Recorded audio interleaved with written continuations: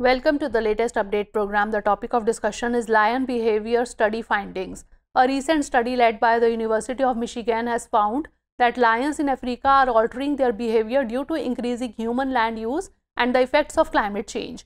The study, titled Trade-offs Between Resources and Risk Shape the Responses of a Large Carnivore to Human Disturbance, was published in the journal Communications Biology.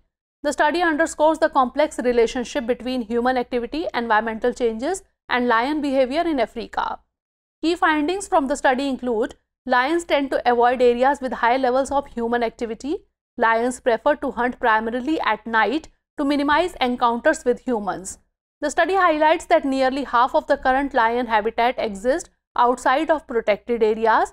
This means that lions are increasingly navigating through human-dominated landscapes with reduced access to suitable habitat and resources. Human impacts and environmental changes in lion habitats are reducing their access to nutrition and food resources. The researchers express concern that the expansion of human impacts in lion habitats may lead to population declines among large carnivores.